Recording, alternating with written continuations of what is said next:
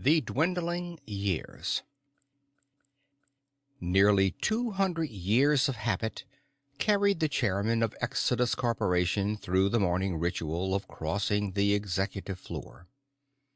Giles made the expected comments, smiled the proper smiles, and greeted his staff with the right names, but it was purely automatic.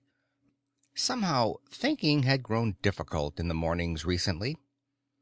Inside his private office, he dropped all pretense and slumped against the padding of his chair, gasping for breath and feeling his heart hammering in his chest.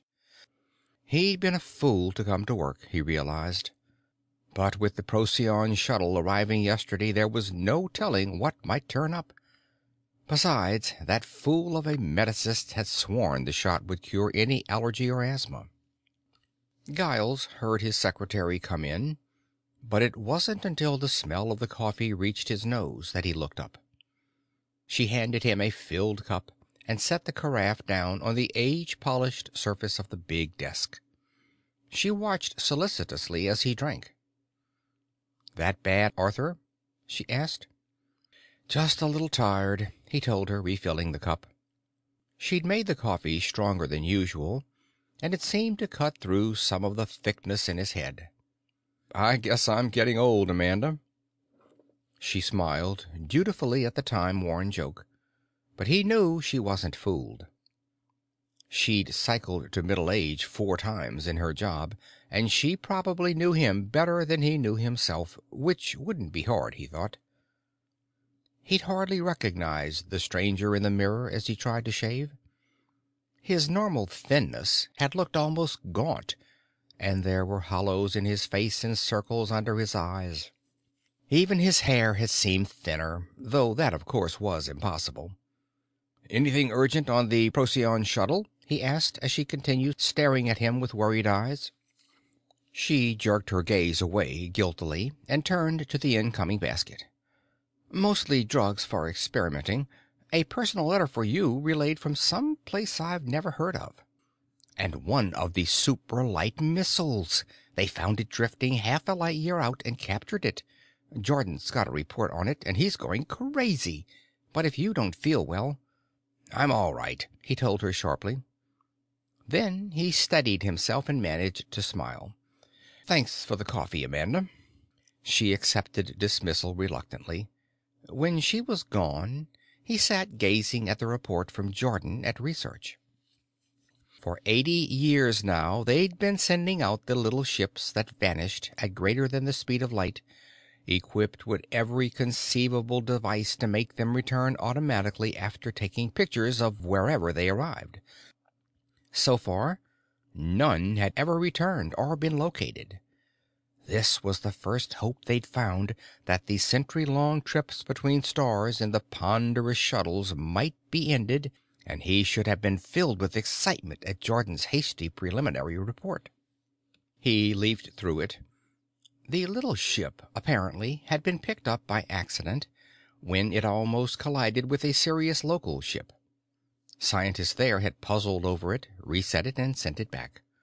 The 2 white rats on it had still been alive. Giles dropped the report wearily and picked up the personal message that had come on the shuttle.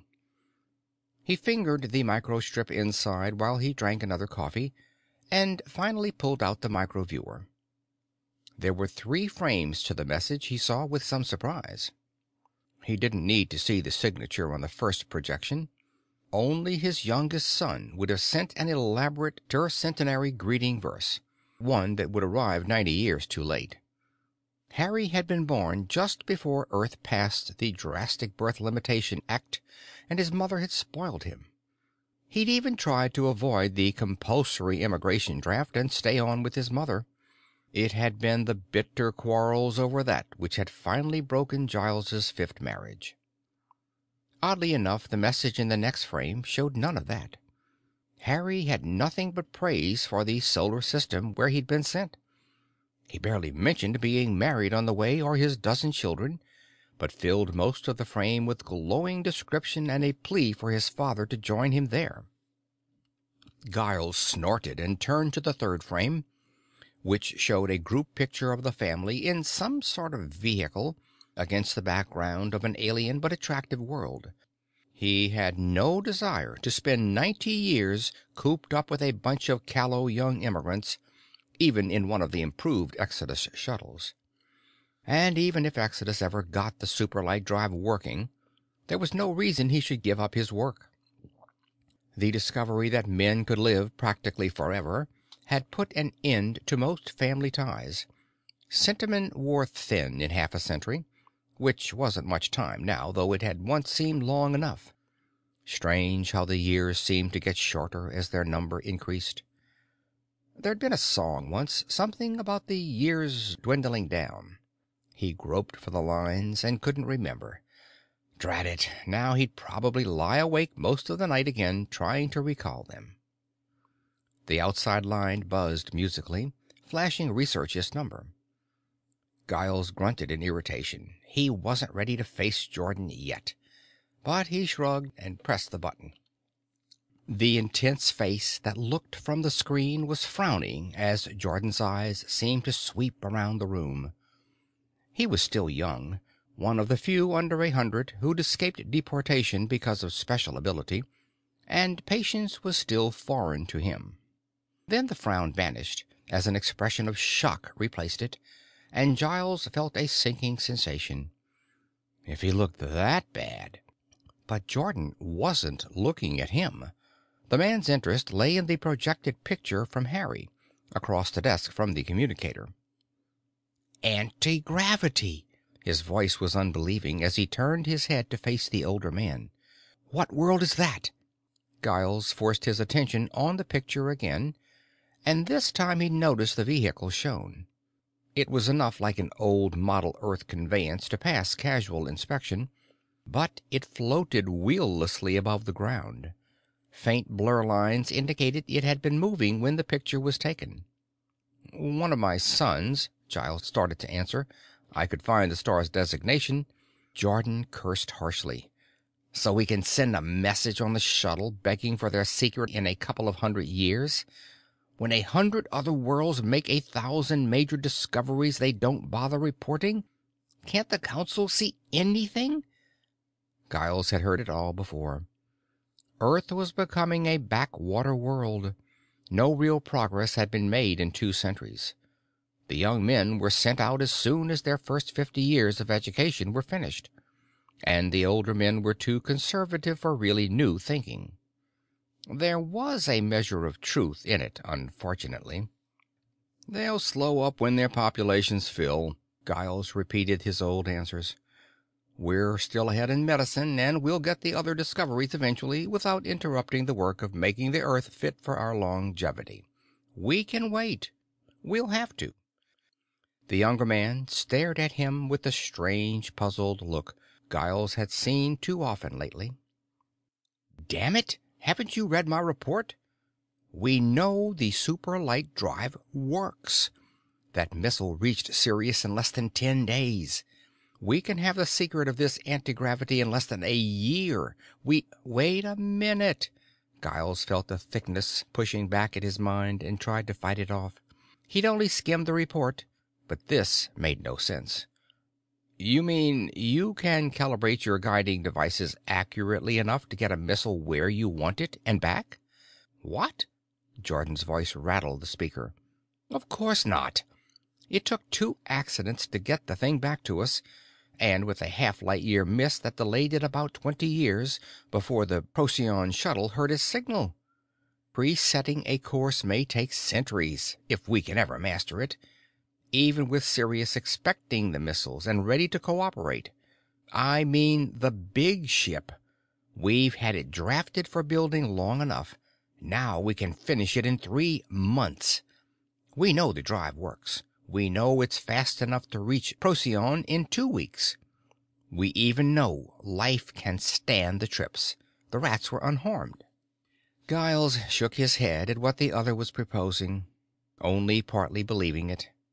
Rats don't have minds that can show any real damage, such as the loss of power to rejuvenate. We can't put human pilots into a ship with our drive until we've tested it more thoroughly, Bill. even if they could correct for errors on arrival. Maybe if we put in stronger signaling transmitters. Yeah, maybe in 2 centuries we'd have a through route charted to Sirius. And we still wouldn't have proved it safe for human pilots. Mr. Giles, we've got to have the big ship. All we need is one volunteer. It occurred to Giles then that the man had been too fired with the idea to think. He leaned back, shaking his head again wearily. All right, Bill. Find me one volunteer. Or how about you? Do you really want to risk losing the rest of your life rather than waiting a couple more centuries until we know it's safe? If you do, I'll order the big ship. Jordan opened his mouth, and for a second Giles's heart caught in a flux of emotions as the man's offer hovered on his lips. Then the engineer shut his mouth slowly. The belligerence ran out of him. He looked sick, for he had no answer. No sane man would risk a chance for near eternity against such a relatively short wait. Heroism had belonged to those who knew their days were numbered anyhow. Forget it, Bill, Giles advised. It may take longer, but eventually we'll find a way. With time enough, we're bound to, and when we do, the ship will be ready. The engineer nodded miserably and clicked off. Giles turned from the blank screen to stare out of the windows, while his hand came up to twist at the lock of hair over his forehead. Eternity. They had to plan and build for it. They couldn't risk that plan for short-term benefits. Usually it was too easy to realize that, and the sight of the solid, time-enduring buildings outside should have given him a sense of security. Today, though, nothing seemed to help. He felt choked, imprisoned, somehow lost. The city beyond the window blurred as he studied it, and he swung the chair back so violently that his hand jerked painfully on the forelock he'd been twisting.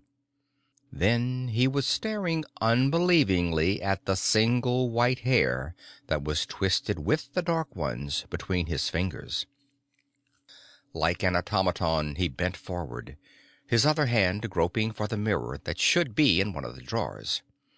The dull pain in his chest sharpened, and his breath was hoarse in his throat, but he hardly noticed as he found the mirror and brought it up.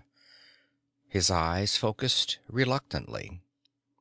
There were other white strands in his dark hair. The mirror crashed to the floor as he staggered out of the office. It was only 2 blocks to Giles's residence club, but he had to stop twice to catch his breath and fight against the pain that clawed at his chest. When he reached the wood-paneled lobby, he was barely able to stand. Dubbings was at his side almost at once, with a hand under his arm to guide him toward his suite. "Let me help you, sir," Dubbins suggested in the tones Giles hadn't heard since the man had been his valet back when it was still possible to find personal servants. Now he managed the club on a level of quasi-equality with the members. For the moment, though, he'd slipped back into the old ways. Giles found himself lying on his couch, partially undressed, with the pillows just right and a long drink in his hand. The alcohol combined with the reaction from his panic to leave him almost himself again. After all, there was nothing to worry about. Earth's doctors could cure anything. "I guess you'd better call Dr. Vincenti," he decided. Vincenti was a member and would probably be the quickest to get. Dubbings shook his head. "Dr. Vincenti isn't with us, sir. He left a year ago to visit a son in the Centauri system. There's a Dr. Cobb, whose reputation is very good, sir." Giles puzzled over it doubtfully. Vincenti had been a oddly morose man the last few times he'd seen him, but that could hardly explain his taking a 20-year shuttle trip for such a slim reason. It was no concern of his, though.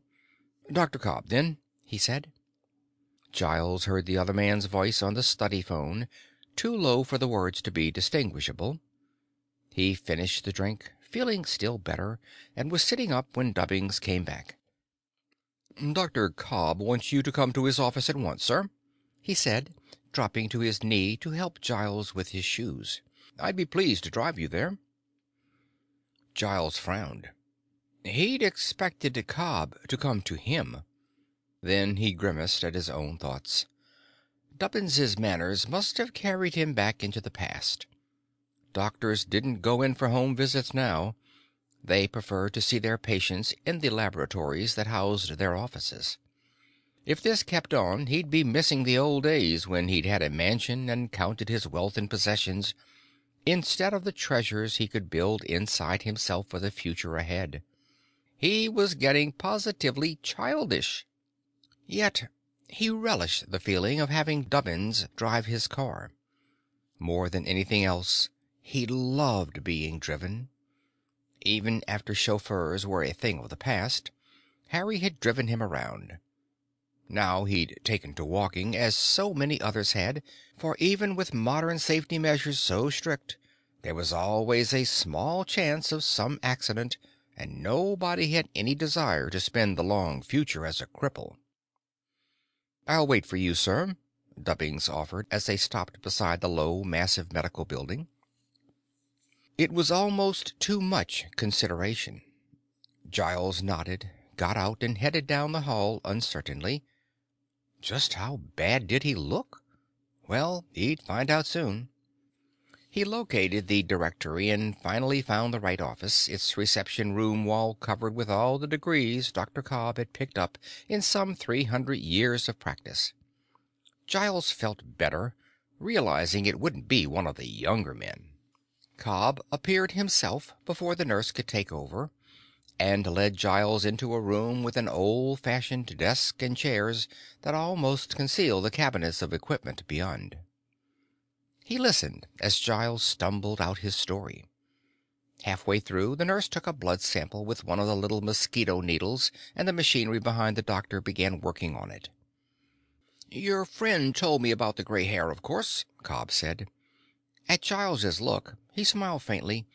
"Surely you didn't think people could miss that in this day and age?" "Let's see it." He inspected it and began making tests. Some were older than Giles could remember. Knee reflex, blood pressure, pulse, and fluoroscope. Others involved complicated little gadgets that ran over his body while meters bobbed and wiggled. The blood check came through, and Cobb studied it to go back and make further inspections of his own.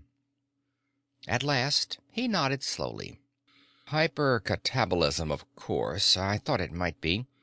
How long since you had your last rejuvenation, and who gave it?"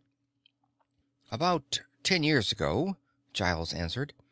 He found his identity card and passed it over while the doctor studied it. "My 16th." It wasn't going right. He could feel it.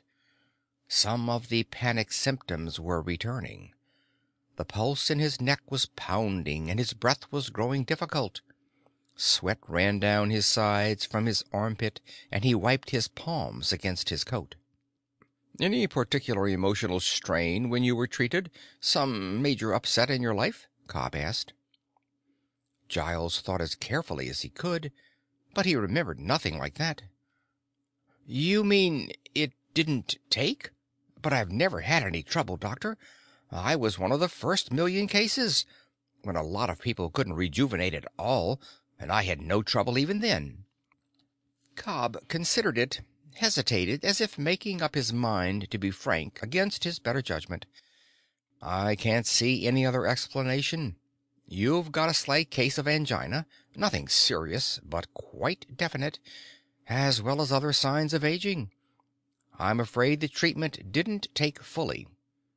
It might have been some unconscious block on your part, some infection not diagnosed at the time, or even a fault in the treatment. That's pretty rare, but we can't neglect the possibility." He studied his charts again, and then smiled. "So we'll give you another treatment. Any reason you can't begin immediately?" Giles remembered that Dubbings was waiting for him, but this was more important.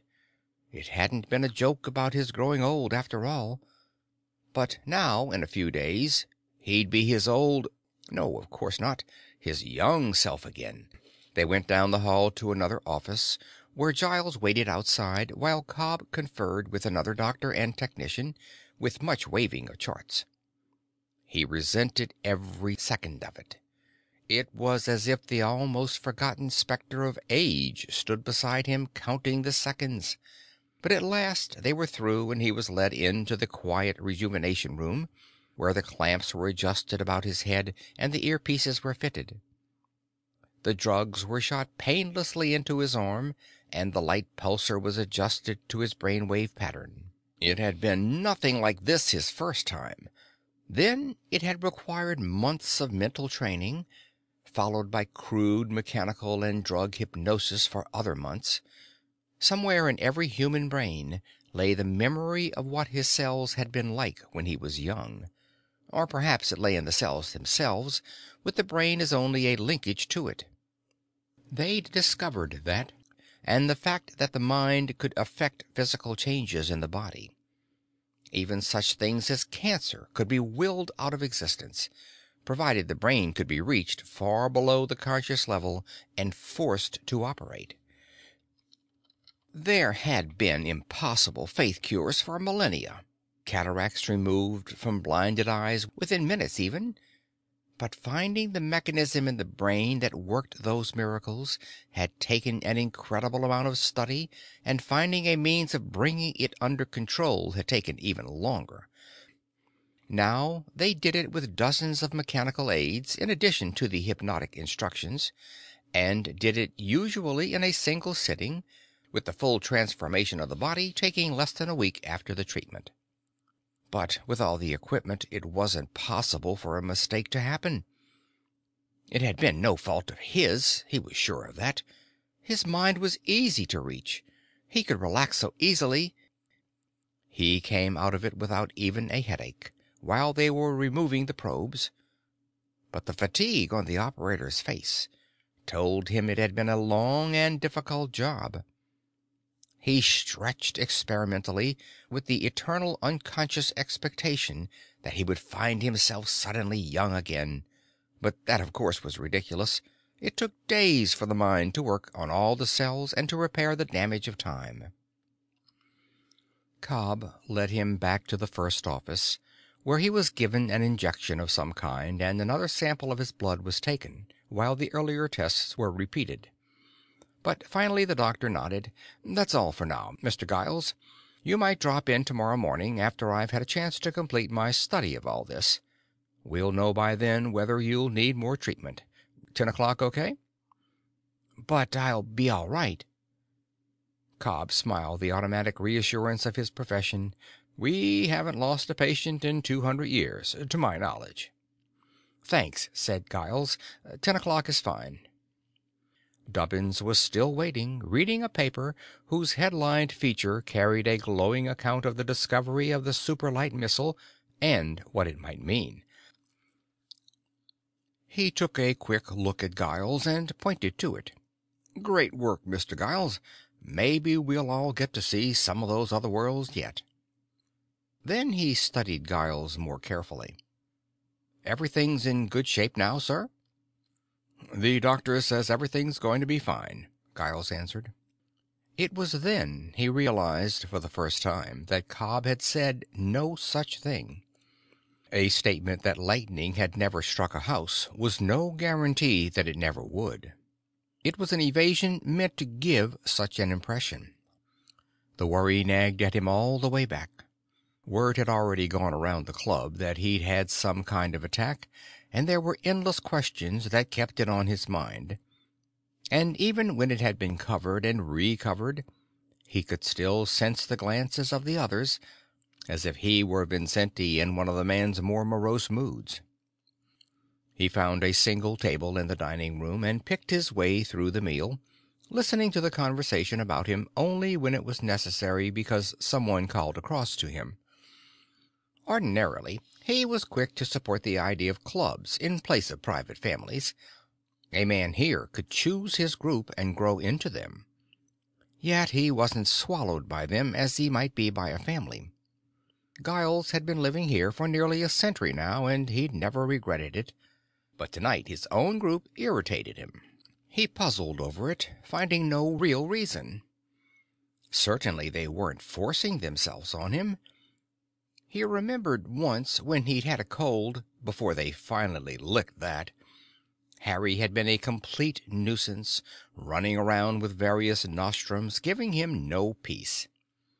Constant questions about how he felt, constant little looks of worry, until he'd been ready to yell at the boy. In fact, he had. Funny, he couldn't picture really losing his temper here. Families did odd things to a man. He listened to a few of the discussions after dinner, but he'd heard them all before, except for one about the superspeed drive, and there he had no wish to talk until he could study the final report. He gave up at last and went to his own suite. What he needed was a good night's sleep after a little relaxation. Even that failed him, though. He'd developed one of the finest chess collections in the world, but tonight it held no interest. And when he drew out his tools and tried working on the delicate, lovely jade for the set he was carving, his hands seemed to be all thumbs. None of the other interests he developed through the years helped to add to the richness of living now. He gave it up and went to bed, to have the fragment of that song pop into his head. Now there was no escaping it. Something about the years, or was it days, dwindling down to something or other. Could they really dwindle down? Suppose he couldn't rejuvenate all the way. He knew that there were some people who didn't respond as well as others. Saul Graves, for instance. He'd been 50 when he finally learned how to work with the doctors, and they could only bring him back to about 30 instead of the normal early 20s. Would that reduce the slice of eternity that rejuvenation meant? And what had happened to Saul? Or suppose it wasn't rejuvenation after all. Suppose something had gone wrong with him permanently. He fought that off, but he couldn't escape the nagging doubts at the doctor's words. He got up once to stare at himself in the mirror. 10 hours had gone by, and there should have been some signs of improvement. He couldn't be sure, though, whether there were or not. He looked no better the next morning, when he finally dragged himself up from the little sleep he'd managed to get. The hollows were still there, and the circles under his eyes. He searched for the gray in his hair, but the traitorous strands had been removed at the doctor's office, and he could find no new ones. He looked into the dining room and then went by hastily. He wanted no solicitous glances this morning. Drat it, maybe he should move out. Maybe trying family life again would give him some new interests. Amanda probably would be willing to marry him. She'd hinted at a date once. He stopped, shocked by the awareness that he hadn't been out with a woman for... He couldn't remember how long it had been, nor why. In the spring a young man's fancy, he quoted to himself, and then shuddered. It hadn't been that kind of spring for him, not this rejuvenation, nor the last, nor the one before that. Giles tried to stop scaring himself, and partially succeeded, until he reached the doctor's office. Then it was no longer necessary to frighten himself. The wrongness was too strong, no matter how professional Cobb's smile. He didn't hear the preliminary words.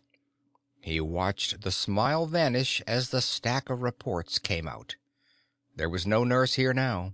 The machines were quiet, and all the doors were shut. Giles shook his head, interrupting the doctor's technical jargon. Now that he knew there was reason for his fear, it seemed to vanish, leaving a coldness that numbed him. "I'd rather know the whole truth," he said. His voice sounded dead in his ears. "The worst first. The rejuvenation?" Cobb sighed, and yet seemed relieved. "Failed." He stopped, and his hands touched the reports on his desk. "Completely," he added in a low, defeated tone. "But I thought that was impossible." "So did I.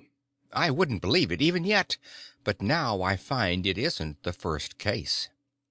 I spent the night at medical center going up the ranks until I found men who really know about it, and now I wish I hadn't." His voice ran down, and he gathered himself together by an effort. "It's a shock to me, too, Mr. Giles. But, well, to simplify it, no memory is perfect. Even cellular memory. It loses a little each time, and the effect is cumulative. It's like an asymptotic curve. The further it goes, the steeper the curve, and, well, you've passed too far." He faced away from Giles, dropping the reports into a drawer and locking it. "I wasn't supposed to tell you, of course. It's going to be tough enough when they're ready to let people know. But you aren't the first, and you won't be the last, if that's any consolation. We've got a longer time scale than we used to have, but it's in centuries, not in eons. For everybody, not just you." It was no consolation. Giles nodded mechanically.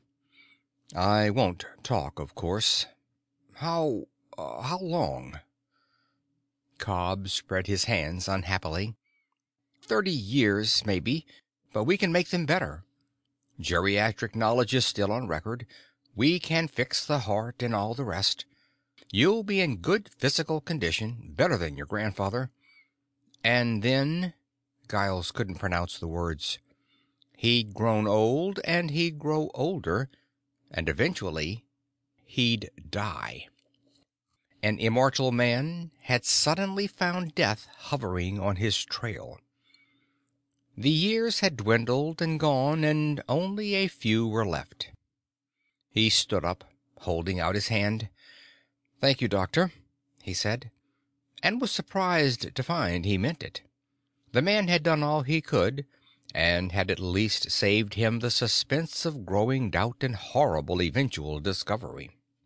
Outside on the street, he looked up at the sun and then at the buildings built to last for thousands of years. Their eternity was no longer a part of him. Even his car would outlast him. He climbed into it, still partly numbed, and began driving mechanically, no longer wondering about the dangers that might possibly arise. Those wouldn't matter much now. For a man who had thought of living almost forever, 30 years was too short a time to count. He was passing near the club and started to slow. Then he went on without stopping. He wanted no chance to have them asking questions he couldn't answer. It was none of their business. Dubbins had been kind, but now Giles wanted no kindness. The street led to the office, and he drove on. What else was there for him? There, at least, he could still fill his time with work that might even be useful. In the future, men would need the super-light drive if they were to span much more of the universe than now. And he could speed up the work in some way still, even if he could never see its finish. It would be cold comfort, but it was something. And he might keep busy enough to forget sometimes that the years were gone for him. Automatic habit carried him through the office again, to Amanda's desk where her worry was still riding her. He managed a grin, and somehow the right words came to his lips. "I saw the doctor, Amanda, so you can stop figuring out ways to get me there." She smiled back suddenly, without feigning it. "Then you're all right?" "As right as I'll ever be," he told her. "They tell me I'm just growing old." This time her laugh was heartier. He caught himself before he could echo her mirth in a different voice, and went inside where she had the coffee waiting for him. Oddly, it still tasted good to him. The projection was off, he saw, wondering whether he left it on or not. He snapped the switch and saw the screen light up, with the people still in the odd wheelless vehicle on the alien planet. For a long moment he stared at the picture without thinking, and then bent closer. Harry's face hadn't changed much. Giles had almost forgotten it, but there was still the same grin there. And his grandchildren had a touch of it too. And their grandfather's nose, he thought. Funny, he'd never seen even pictures of his other grandchildren. Family ties melted away too fast for interstellar travel.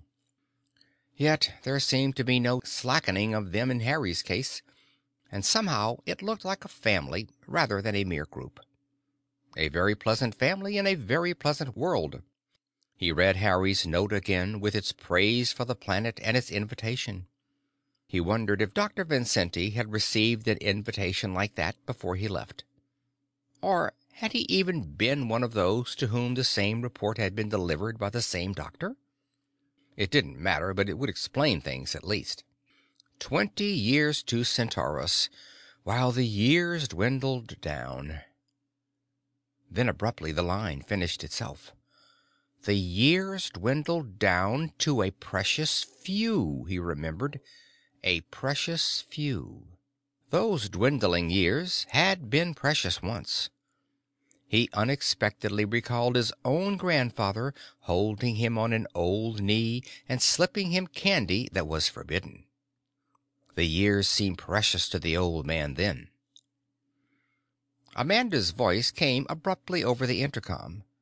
"Jordan wants to talk to you," she said, and the irritation was sharp in her voice. "He won't take no." Giles shrugged and reached for the projector to cut it off. Then on impulse he set it back to the picture, studying the group again as he switched on Jordan's wire. But he didn't wait for the hot words about whatever was the trouble. "Bill," he said, "start getting the big ship into production. I've found a volunteer."